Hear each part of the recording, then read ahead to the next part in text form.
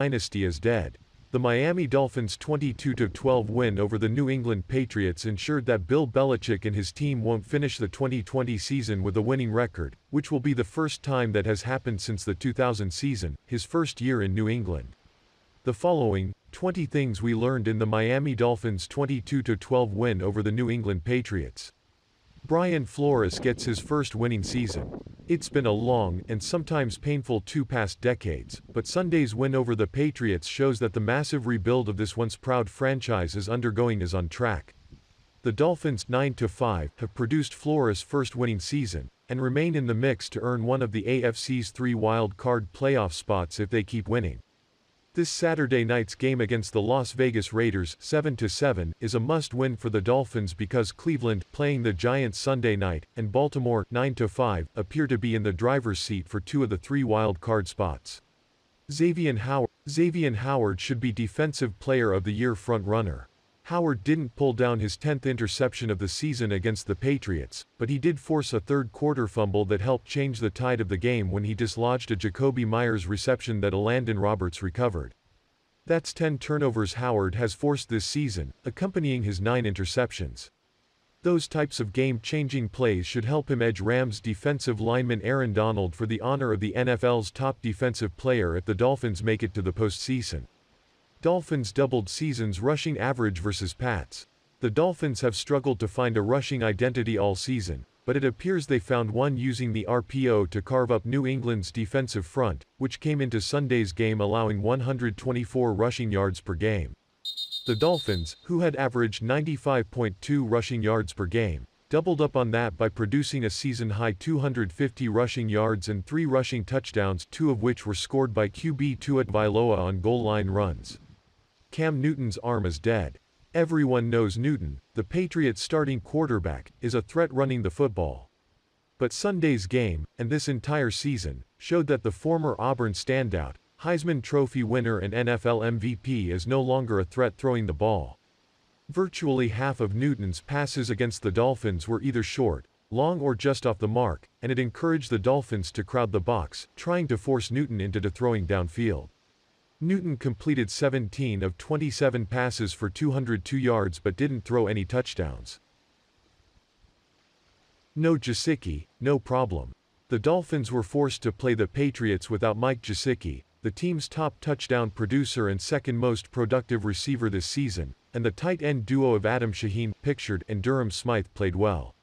They did their best to compensate for the loss of Miami's flex weapon, who was sidelined by the shoulder injury he suffered in last week's loss to the Kansas City Chiefs.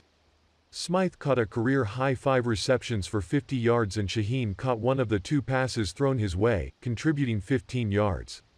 Lynn Bowden Jr.'s role in Miami's offense should grow. Bowden Jr., a rookie the Dolphins traded a 2021 fourth-round pick to the Raiders to acquire the week before the season started, is blossoming into a dangerous playmaker for Miami's offense. Bowden, whose role has been elevated because of Devontae Parker and Jakeem Grant's injuries, has a knack for making defenders miss. That was on display on a 9-yard run, where Bowden reserved field Patriots defenders miss. Even if Parker and Grant return from their injuries, the Dolphins need to continue to feed Bowden, who finished the game with 6 catches for 37 yards. Salvon Ahmed makes his best pitch for starting job. In his return from the shoulder injury that sidelined him 3 games, the rookie from Washington became the 12th rookie in franchise history to rush for more than 100 yards in his first season. Ahmed, who finished the game with a career-high 122 yards and a touchdown on 23 carries, and also caught 1 pass for 5 yards and scored on a 2-point conversion, is making a strong argument that he should be Miami's featured back when Myles Gaskin comes back from the COVID-19 reserve list. Michael Dieter has respectable outing. The left knee injury Solomon Kindley injured in fourth quarter and the ankle injury that kept Eric Flowers sidelined for the 2nd straight game forced the Dolphins to lean on Dieter for the final quarter of the game, and the 2019 third-round pick who started 15 games at left guard his rookie season held his own. It's a good sign that Miami didn't have much drop-off with Dieter on the field because that means he's a salvageable draft pick who simply needs more time to develop. Colts are Miami's top wild card competition. The Colts' 27-20 win over the Houston Texans keeps them in the AFC's wild card mix, but it does help boost Miami's draft standing considering the Dolphins own Houston's 2021 first and second round picks. The Dolphins are going to need help from Pittsburgh and Jacksonville if they want to edge the Colts for the final wild card spot. Dolphins' defense holds the line. Ignore the Patriots' 5.3 yards per carry average. The Dolphins did admirable job stopping Patriots' rushing attack, holding New England to 117 rushing yards on 22 attempts, which is shy of their season average. While Sony Michel gained 74 yards on 10 carries, nobody else on New England's roster carved the Dolphins up, and that included Cam, who gained 38 rushing yards on 9 carries. Elandon Roberts finished the game with a team-high 9 tackles and was a major factor in Miami's bend, but don't break approach against the Patriots.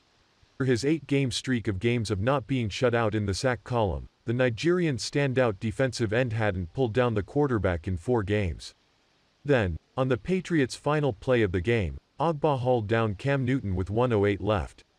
The sack tied Ogba with Danny Stubbs, 1996, with the most sacks for a Dolphins first-year player. While his sack numbers have slowed, Ogba has made solid defensive plays, such as peeling off his pass rush on the Pats' first possession and busting up a receiver screen to Damiere Byrd, as the play went for -2 yards. How could the Grugier Hill flag on Hawks pass happen after the Cincy fiasco? Okay, the Pom-Poms have, deservedly, been out for Dolphins special teams coach Danny Crossman for much of the season, but the Grugier Hill failure to report as eligible, negating a beautiful cross-field pass to Grugier Hill for a first down at the Patriots' 30 on a 4th and 7 with 7:46 left in the third quarter and Miami up 7-6. This debacle comes on the heels of a Hawk touchdown pass being wiped off the board against Cincinnati when Christian Wilkins previously failed to report. How could this ever happen a second time? Hard to find a remotely legitimate excuse. The Dolphins' point differential is in rarefied air for the franchise. With the +10 points margin in Sunday's game, the Dolphins jacked their season differential to +95 points. The last time a Dolphins team had at least that differential for a season was in 1985, +108. However, with the 2020 average extrapolated over the next 2 weeks, the Dolphins would finish with +109. The most recent instance of the Dolphins being at +109. The 1984 Super Bowl year and its awesome 215-point advantage, 13.4 points per game average. The highest differential in team history, though there have been 2 seasons with an average advantage greater than 1984's. In the perfect season, the Dolphins outscored opponents by 214 points in the 14-game season, 15.3-point average margin, and in 1973 with 193 more points, 13.8. Maybe Buffalo resting players in the finale does have validity. Home road splits this year when it is mentioned that Buffalo might sit there walking wounded in their regular season finale against the Dolphins. The natural inclination is to side eye and shake one's head. No way, right? Even with the number 2 seed not providing that team a bye week this year, the Bills would surely still want to have the Steelers come to Orchard Park as opposed to vice versa in an AFC semifinal matchup. I mean, it isn't like it would be some major weather difference like the Bills having to play in Miami, or the Dolphins endure lake effect snow as the possible huge climate differences which of themselves are a huge home field advantage for the northern team at stake. So, what are the NFL home and road splits this year? Heading in, with 222 of the season's 256 games played, 86.7%, home teams had won only 49.8% of their games. By comparison, the home team won 51.6% of the games in 2019. As long as Kansas City doesn't stumble and let the bye week be possible for the Bills, the notion is interesting. Stand was a study in halftime adjustments. Against the Bengals, Chiefs and Patriots, the Dolphins averaged 5.3 points per first half, but blew the doors off in the second 30 minutes, putting up 17.3 points during the trio. The Dolphins had come in averaging 15.0 points in their first halves in the previous 11 games and then 8.9 after the break. Don Shula would be proud of the boys in Aqua. The NFL's winningest coach, who died in May, had occasionally called the New England coach, belly cheat, based on various reports of the Patriots videotaping opponents' practices or deflating balls to cater to Tom Brady's desires. Belichick remained frozen at 310 career wins, 37 behind Shula. Belichick turned 69 in April. Shula's final game in 1995, interestingly, the most recent playoff win for the Bills. The Dolphins keep their turnover machine oiled. With a Landon Roberts recovery of the fumble forced by Xavier headed their streak of games with at least one takeaway to 20 games.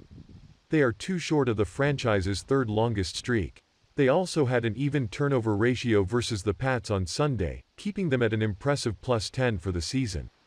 The last time the Dolphins finished with a double-digits advantage was in their division-winning season of 2008. 2020 hindsight, Dolphins passed draft gold 2010. Of all the defensive players selected by the Dolphins in their 55 drafts since 1966 and to have ever played in a regular season game for the Aqua and Orange, only safety Rashad Jones has had a multi-Pro Bowl career after having his name called as late as his 163rd in 2010. Linebacker Zach Thomas and his 5 Pro Bowls. He went 9 slots ahead of Jones in 1996. Super Bowl MVP and also 5-time Pro Bowl honoree Jake Scott. The safety was snapped up at number 159. Now, future 4-time first-team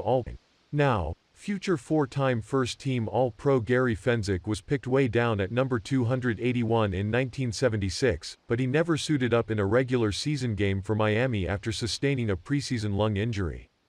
After being released, Chicago snapped him up, and he became an integral figure in the team's 1985 Super Bowl title run. Among defenders who went undrafted and spent their rookie season in Miami, the gold standard is Cameron Wake, with his 98 sacks and 5 Pro Bowls. 2020 hindsight, Dolphins passed draft Pyrite 2005. Nick Saban was the freshly minted coach, hot off his winning a national title with LSU, so when he selected Auburn's solid if not spectacular running back Ronnie Brown with the second pick in the draft, fans were left to assuage their pessimism with the belief that the former SEC coach had seen Brown up close and personal and that he knew his ability better than most anyone else. Brown certainly had great moments in Miami, headed by Hellcat decimation of Bill Belichick and the Patriots in Massachusetts. But he settled into being an unremarkable runner, though he did have the best career, more than 7,000 total yards with 40 touchdowns, of any running back selected in the first 2 rounds in 2005. Everyone talks about how picking Dante Culpepper in free agency to be the quarterback cost the team Drew Brees. But as stomach-turning as that the Dolphins became second of 21 franchises to leave Aaron Rodgers on the board in that draft, and 16 seasons later, both are still playing. Among running backs, future Hall of Famer Frank Gore wasn't selected until the 3rd round. On deck, at Las Vegas Raiders, Allegiant Stadium. Any realistic chance of a Dolphins playoff appearance requires a win in Sin City against the fading Raiders, who could be starting Marcus Mariota. Mariota and Dolphins rookie quarterback Tua Tagovailoa each attended St. Louis High School in Honolulu and then was picked in the top 5 selections of his respective. The Dolphins were 4-2 against John Gruden during his stints with Oakland and Tampa Bay.